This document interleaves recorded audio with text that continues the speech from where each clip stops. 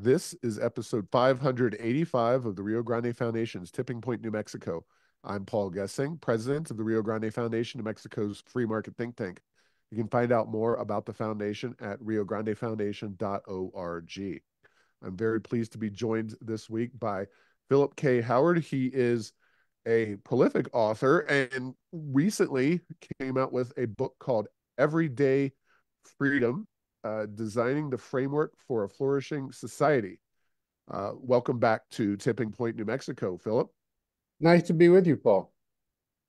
Yeah, now we've had you on the show before, and you seem to be at a Stephen King-esque pace when it comes to producing books. Maybe not on a word per word basis. King's books tend to run quite long, but you definitely must be able to put pen to paper or typewriter to paper very effectively because you've written a number of books and they're all very good and interesting. And I broadly find myself agreeing with what you're saying. But uh,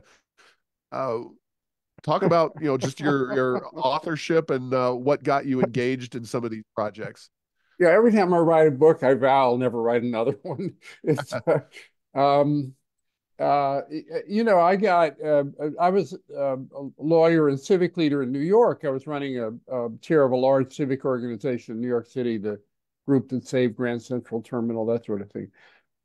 And as I was, this was in the 80s and 90s, and I kept looking at my friends who were in government and wondering why why they couldn't do what they thought was right.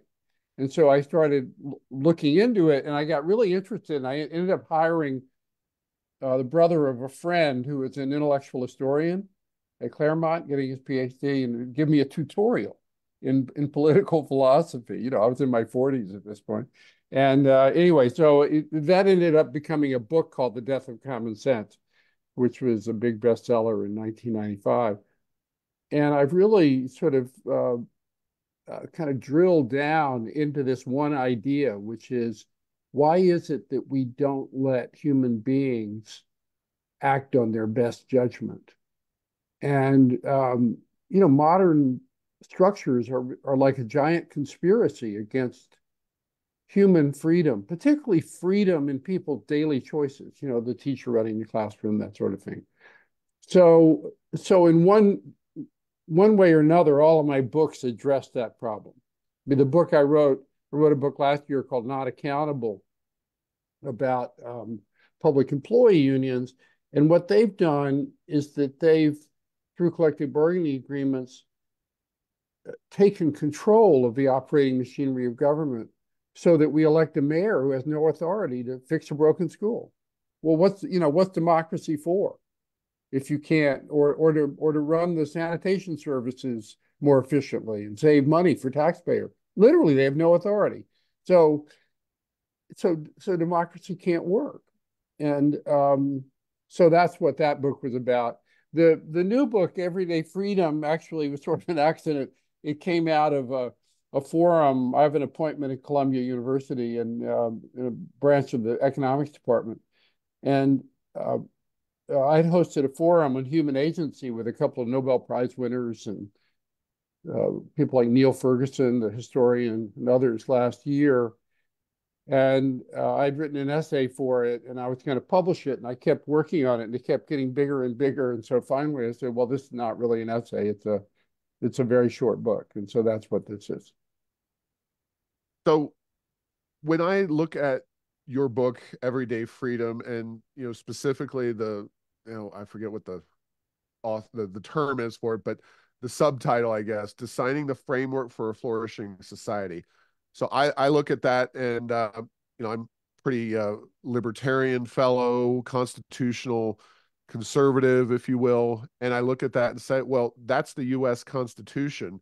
How would you say that your broader philosophy, and especially your philosophy as expressed in Everyday Freedom, plays into the Constitution? Are you talking about restoring the Constitution? Are you kind of looking at filling in the gaps where the Constitution doesn't speak to various items? What is your broader philosophy when you talk about the It's United States as a constitutional republic. yeah, it's about restoring the principles of the Constitution. The Constitution is a framework of goals and principles and authority structures. And it's activated by people we elect or appoint, in the case of judges, taking responsibility to make those decisions. And it's worked tolerably well for over 200 years. And the current operating structure of government in this country, not only the federal government, but also in most states, was completely rewritten after the 1960s to um, with a different philosophy. That law would not only tell people what their goals were and have authority mechanisms to hold them accountable, but would tell people exactly how to do things. And it has three main tools that it uses to do that, but it causes failure because it's become a version of central planning and it drives people crazy. It's what accounts for it's what accounts for the failure of schools and the inability to build infrastructure and everything else. But it also accounts, I think, for the populist resentment that Americans people feel. Americans hate Big Brother. And they hate it not because, in my view, not because or just because taxes are too high or whatever. They hate it because it's jamming values down their throat every day. What's your preferred pronoun? You can't tell a joke in the workplace. Anything you say might result in a lawsuit. It's just people feel suffocated by it. Well, I certainly agree with you in that regard. I guess in your writing and your research on these issues, um, this is obviously something that has been around for a few decades. Do you point to any specific time frame when government really started to, and this broader philosophical underpinning of government, which took responsibility and decision making away from individuals and put it in the hands of bureaucrats? Was it the New Deal, the Great Society? Was it the, kind of the countercultural movement of the 60s and 70s? Do you just say it's an accumulation of things that have happened over time and not one specific era? Where do you see kind of this situation starting to go wrong, uh, and how do we pull back on that? Well, it came out of the 1960s. I mean, there was explicit. There was no such thing as 1,000-page rule books before the 1960s. So the 1960s, we woke up to a number of abuses of authority, segregation, pollution, unsafe cars, et cetera. And so uh, that required uh, and led to a change in governing values, which was, in my view, fine. But the experts at the time, didn't want there to be any. They wanted to guarantee there are no more abuses of authority. So so they came up with the idea that in the age of the computer, law could be like a software program. So they had three new tools that were devised only after the 60s. First was precise rules. So, the Workers' Safety Agency has 4,000 rules. Tools, stairwells shall be lit by natural or artificial light. you know, um, that's completely self-evident. You could put, thousands of those rules into one principle. Tools and equipment shall be reasonably suited for the use intended. That's all you need. That's how the Constitution would do it. But that's not how the Workers' Safety Agency does it. The second technique they used was the idea of legal processes where people could prove that their decisions were correct. So, like for personnel decisions, you have to prove that it was fair or not unfair. Well, how do you prove somebody doesn't try hard or has bad judgment or doesn't get along with other people or bores the students or anything else? Most judgments in life are not matters of objective proof. They're matters of perception and judgment. those judgments can be second guessed by other people, but they can't be proved in a legal hearing. So we've got this sort of perpetual motion machine in well, personnel, it's like no accountability, right? In the case of environmental law, the environmental review statements have become sort of a no pebble left unturned, right? So these go on for thousands of pages. They can take 10 years or longer. And so nothing gets built. It's literally crazy. And the third quote innovation of the 1960s was a change in the idea of individual rights. So the rights that the Constitution gave us were rights against the coercive power of the state. Government can't take your property away or put you in jail without due process of law. Those are our rights. The new rights, those were a shield. The new rights are a sword. Any person who doesn't like a decision by a manager, for example, can sue, claiming it was unfair. Well, what about the rights of the manager? It's his job to manage. And so the combination of those three things, plus you throw in public unions and a few interest groups, mean that we've got a society where government can't work, and but where increasingly people um, feel that decisions are jammed down their throats that they don't agree with, or doctors and nurses spend half the day filling out forms instead of taking care of patients because of this kind of micromanagement thing. I'll just give you an example there. Um, a doctor friend of mine kept having the reimbursement form bounced by the medical insurance company, back and forth, back and forth, back and forth. Finally got a real person on the line and said, "Why do you keep bouncing this form?" And the insurance person on the other line said, "Because you didn't check the box.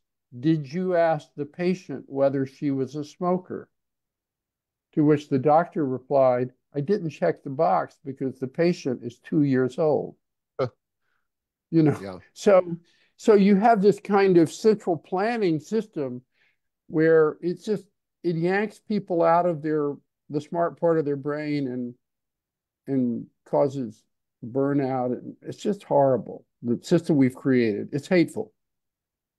So I mean, I agree with 100% of what you're saying. My only pushback is, the 60s is obviously an era where some of these forces really became uh, more widespread and more powerful. But, I look at, Woodrow Wilson and the progressive era, and especially the Wilsonian idea that the founding fathers were not, particularly great group, that their philosophical approach to government was uh, not scientific, and that we needed this bureaucratic slash be really uh, highly trained class of bureaucrats and whatnot to manage government, and that it shouldn't be about individual liberty and the broader philosophical underpinnings of the U.S. Constitution. And obviously, things didn't truly go off the rails in, say, like 1925, but we did kind of start this process. In my estimation, it really got It, heading down the tracks in that progressive era, and then kicked off into the New Deal, which really expanded government in a way that was not healthy, I don't think, for democracy and our economy. well, I think it's pretty important to distinguish between the scope of government and how government works. I think there's a lot that you have to say that's right about um,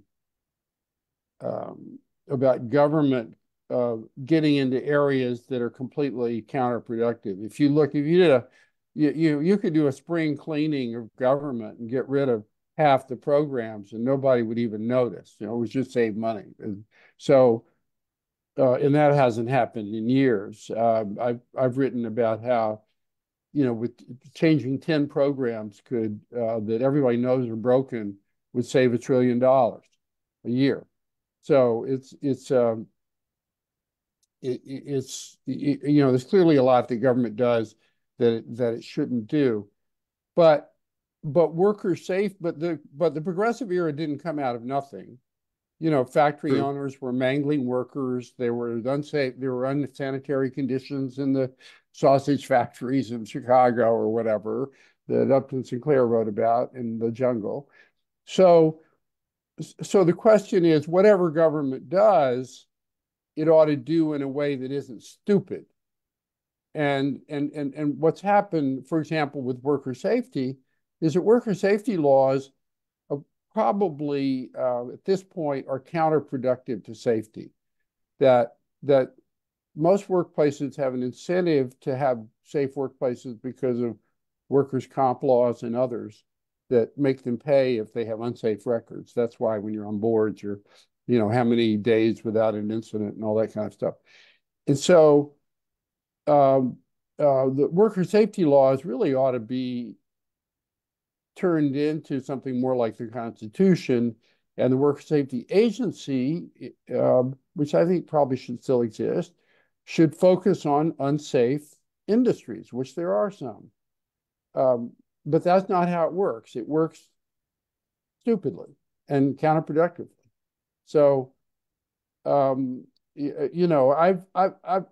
general, I've tried to avoid the debate over the scope of government because I think the bigger problem is the idiocy of government.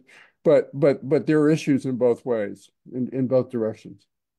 Well, I want to unpack that a little bit, but I really do want to ask you about you've got a lot of quotes from prominent folks, Jonathan Haidt, the Righteous Minds author, Glenn Hubbard, a lot of other folks that I would say, broadly speaking, a lot of conservatives will find gratifying. But you have Will Marshall, founder and president of the Progressive Policy Institute, and um, just looking at it objectively, my view is that your message tends to be very appealing to guys and gals like me, center right, liberty oriented kind of folks.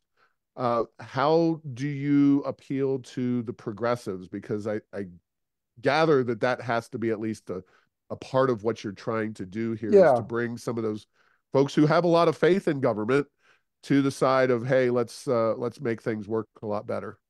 right. So, yeah, I had dinner with a Democratic congressman last night. It couldn't have been smarter. Seth Moulton from Massachusetts, sort of a centrist Democrat. Uh, the uh, I think that sensible Democrats understand that government is incredibly ineffective and is alienating large portions of the population. So that if they want to win elections, they need to speak to these people. And that means uh, creating a system where broken schools can be fixed, where transmission power lines can be built in a year, not in 10 or 20 years, um, where doctors and nurses don't spend half the day filling out forms, and all the things we've been talking about. So they will disagree with you and perhaps me, but certainly you on what the scope of environmental regulation should be, but they will tend to agree that whatever government does, it shouldn't be stupid. So, that's there's an interesting point we should talk about, which is the role of authority in a free society. And both liberals and conservatives have had a real problem with this over the years. And what I write about is um, uh, goes against the grain of traditional conservative ideology in this respect. Uh, it's it, it's often been thought that authority is the enemy of freedom. It's like a sort of a fixed formula. The more authority, the less freedom. And there are situations where that's the case, but in any organizational setting, um, unless there's authority, the people underneath the organization, including citizens, actually won't be free to do what's right. because they don't know where they stand and there's no mutual trust and such. So, so it's really important um, for the principal of a school to have authority to make decisions, because then the teachers know that standards will be upheld, because no one people can't slack off and do a lousy job, and the parents have somebody to go to who can act on their ideas. And if nobody has authority, then the organization can't work. So authority is actually not the enemy of freedom in an organizational setting. It's the prerequisite to freedom. Well, I agree with you on that, and I guess we can jump into the whole public education situation because when I was getting my early experience in public policy, uh, pretty much all the attention was focused on K-12 system. A lot of people thought higher education was just fine. I think that situation has taken a dramatic turn, but uh, the monopolistic structure of the K-12 system seems to be a big part of the problem. Follow that up with too many different interest groups that kind of dominate K-12, whether it's the unions or federal rules and regulations. In New Mexico, we don't have a property tax funded education system. It's much more of a statewide funding formula. So you get these conflicts between local control and what the state bureaucracy wants.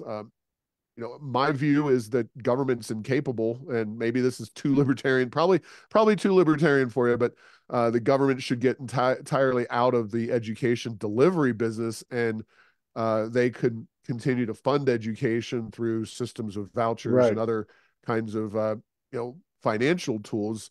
Uh, what what's your approach to education that will square those circles? Yeah, I think getting government out of it would result in much better much better schools. I mean, because the schools are so lousy now. The government runs schools. So, charter schools, most charter schools are better. Vouchers would be good. Anything that what works is good to me, right?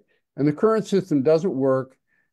I think in part because of a kind of a bureaucratic overload that comes particularly out of the federal government, and all those forms that people have to fill out and comply rules they have to comply with. Who reads all those forms? Where do they go? And then it's just that massive bureaucracies exist only to look at forms. And then you look at the people who are looking at the forms, right? So um, there was a few years ago, someone did a study in New York City. New York City, I forget, had, X million public school students, and they had something like several 100,000 people in the Department of Education. I mean, it's like a huge number of people. And the Catholic school system in New York had, I think, 1/4 as many students and had 20 people in oversight. Like a completely, and of course worked much better. So so yeah, we should well, we've got to get rid of the unions. I argue in my book, Not Accountable, the unions should be unconstitutional, and I'm trying to develop those arguments right now because they've rendered democracy useless. Just to be clear, let me interrupt that you're referring to government sector unions, not private sector unions. Right, teachers unions and bureaucratic unions and such, where not only is there no accountability, there was a study in Illinois that showed, over an 18-year study that showed that an average of 2 out of 95,000 teachers a year were dismissed for poor performance. 2 out of 95,000 over an 18-year period. That's actually twice the rate as in California. So, I mean, literally zero accountability. So you go into a school and you know that how badly you do doesn't matter. New York City, a convicted cocaine dealer was required to be reinstated as a teacher. It's like this craziness. And then if you want to sort of sort of redirect resources in a school if you're a principal or manage people differently, all that has to be negotiated with the union. So there's literally no authority to manage a school or to manage a public agency. In the federal government, um, if you want to change who sits at what desk, that's got to be negotiated with the union. It's like it's like, what's the point of having a manager? No wonder government works so badly. So, but yes, I think charter schools, vouchers, all those things are good, and give back a sense of agency to parents and and to communities. Well, I definitely agree with you on that, and the fact that you got a Progressive Policy Institute signer for your book to say, that they enjoyed it and that they endorsed it. That's very impressive because, the unions really do dominate the education system in especially blue states like mine, New Mexico here, but other states, and they have disproportionate impact on the public policy making of the education system. Yes, But and that's because it's a corrupt system. Just to be clear, let's just finish the sure, loop here. It's not just because they have control; it's because they've harnessed the massive government in terms of all the public employees and how big it is, with dues of about $1,000 a year. And what are those dues used for? They're not used for benefits. The benefits are all paid for the government. Most of those dues are for political activity. So the unions amass in total over in this country, $5 billion a year, most of which is spent for political activity. And they use it to get people elected who have a statutory duty to collectively bargain with them. So they're giving millions of dollars in many cases to candidates for big city mayor or governors, who then, after they're elected, are supposed to sit down and negotiate a deal in the public interest with the union. Well, guess what?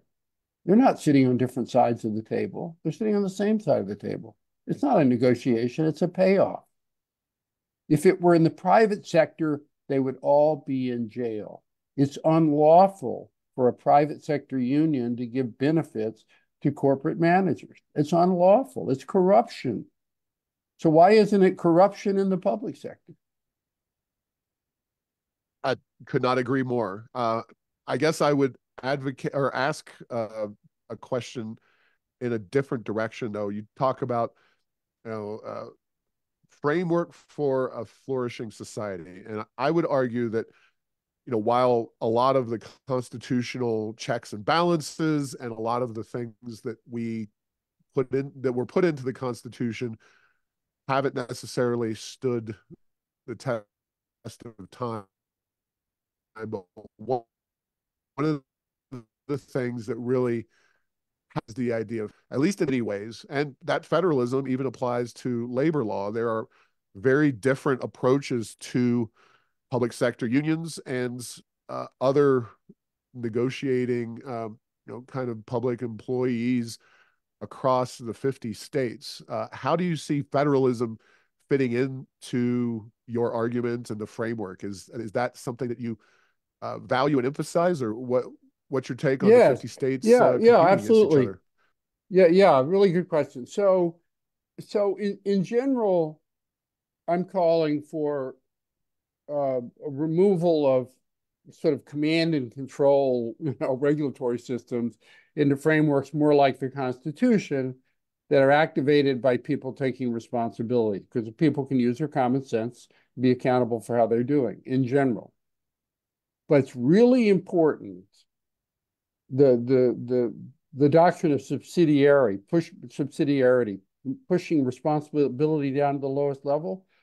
Not just states, but in my view, communities ought to have much more authority to deal with social services, it would deal with schools certainly, but deal with social services, homelessness.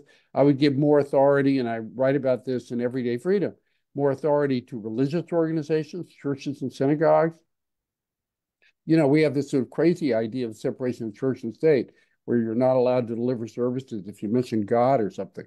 That's not creating the establishment of religion. It's people. My father was a minister growing up.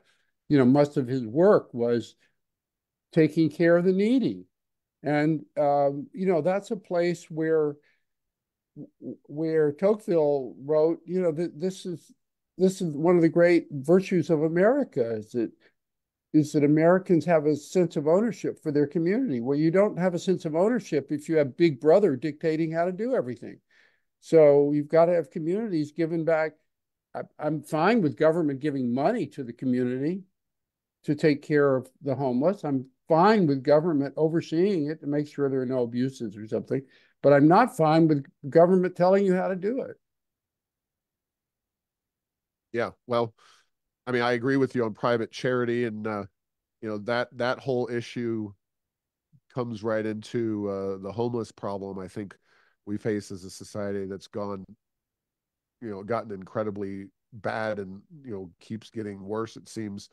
Um, and there's talk among people I've talked with about the homeless problem of the homeless industrial complex, and the way that government funding works. Now there seems to be an immigration industrial complex where organizations rely on federal dollars to essentially smuggle immigrants into the United States illegally. And uh, it just seems like the federal government has its finger in every single area of our lives, and it creates crisis after crisis after crisis. Yeah, it's really it's there are these industries that exist to perpetuate the current maelstrom. I mean, it's talking about immigration. So you can't discourage immigration unless there's a reasonable probability, not probability, a reasonable likelihood of some kind, let's say 25% chance that you'll get sent back to where you came from. Otherwise, there's no disincentive for not coming, right? So so that's just human nature. People we have to change our policy to do that. Instead, we don't send back anyone, basically, or almost anyone. Um, and you've got to have a legal system that's practical for processing people and making judgments, which will often be tough, about whether people really are fleeing, terrorism or something, or whether they're here for reasons that aren't valid. And that can't be a 5-year trial. That's got to be, practical given the numbers involved. And we have no one in government coming to grips with the reality of the problem and coming up with in wartime. You don't you can't sit there and debate, should you fire in this direction or that direction. You've got to fire because you're in wartime. Well, in a crisis like the immigration crisis, you can't sit there and wring our hands over each one of how many millions of people coming in every year. We just can't do that. Right. Well, we're unfortunately coming to the end of our time together, and I wanted to give you this opportunity to either highlight something that we didn't talk about that you think is critical to your book, or to emphasize points, or throw something out there that you really feel needs to be addressed before we conclude our conversation. So anything that you want to highlight? Yes, thank you, Paul, and thanks for this discussion. Um, so in Everyday Freedom, what I argue is that America is not just suffering from a problem of leadership, is that we're suffering from system failure, that we've created a system, an operating system for government that is actually designed to disempower people from using their common sense. It is designed to make people follow rules instead of taking care of the problem at hand, designed to make people go through years of hearing, designed to mollify the lowest common denominator, whoever the squeaky wheel is in your office or anywhere else or in your community, who demand something for themselves, which everybody knows is unfair and selfish. And so it's driving people crazy. It's contributing to the culture wars that we're in. And the only solution is to accept the fact that this system has failed and that we have to replace it with one more like the Constitution that's activated by humans taking responsibility. Let people do things in their own way and then be accountable for how they do. That's what America's about. We have lost it and we can't get it back without actually area by area simplifying the system and making it work for real people.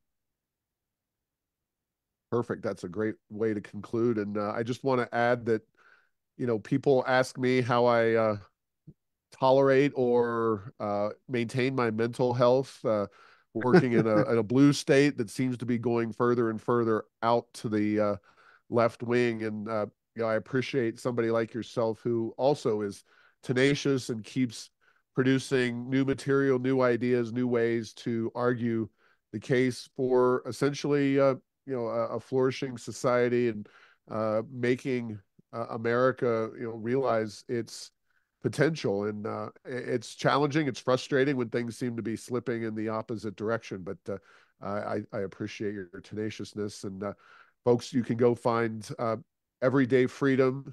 That's Designing the Framework for a Flourishing Society by Philip K. Howard at finer bookstores. And I know you have a website as well. So Yeah, that's Phil? commongood.org.